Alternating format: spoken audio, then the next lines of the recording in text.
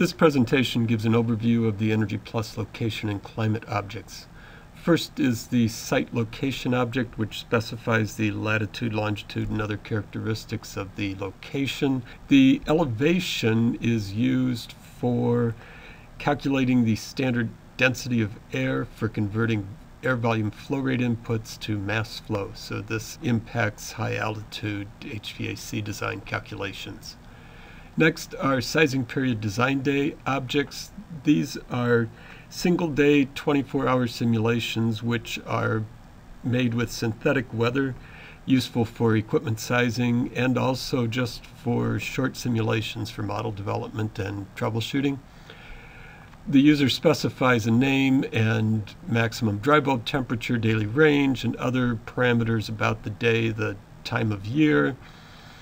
And then EnergyPlus generates a day with a sinusoidal temperature pattern and standard solar calculations. One field of special interest is the sky clearness. Note that on the summer day, this is set to 1. That's the typical value for low altitude locations. Higher altitudes may have a value of 1.1. For winter days, the standard design days generally use a clearness of 0, which means no solar gains. So if you're doing passive solar or want to have solar gains included in a heating sizing calculation, you need to change this to 1.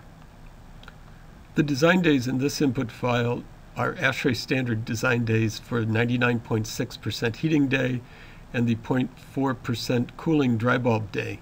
When EnergyPlus weather files are downloaded from the energyplus.gov website, if you download the zip file, they will include what is called a DDY input file as part of the zip. These can be opened from within IDF Editor. In this case, the Chicago DDY file is located in the EnergyPlus weather data folder or wherever it's been saved to on your system. Open this file and view the contents. There is the standard location and all of the standard ASHRAE design day objects, so you can choose which percentage design days you want. They are all predefined, ready to use. There is also a daylight saving time object for that location. To use one of the objects from a DDY file, simply select the desired object, copy object, switch to your project input file, and paste object.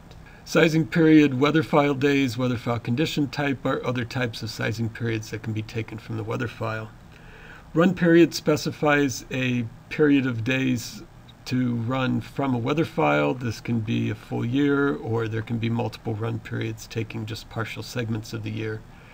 Run period control special days is used to specify the dates for holidays and other special day types.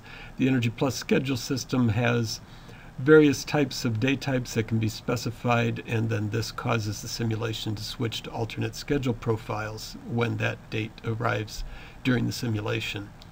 Run period control daylight saving time specifies the range of dates during which daylight savings time is active. Note that hourly output is always reported in standard time. The times of schedules will simply shift relative to standard time.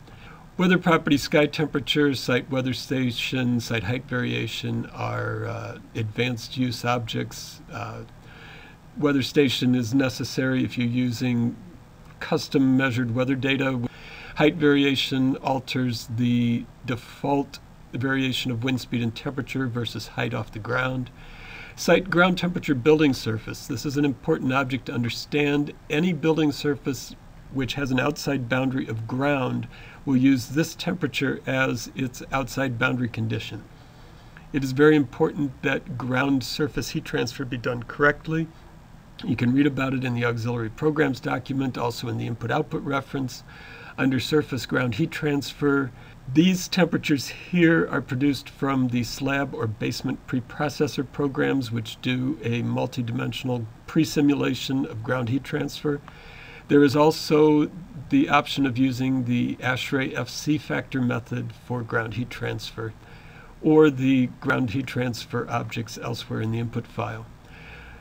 Site ground temperature shallow and deep are for ground heat exchanger models.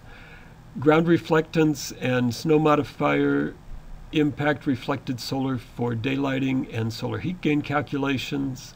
Site water mains temperature is used for domestic or service hot water heating.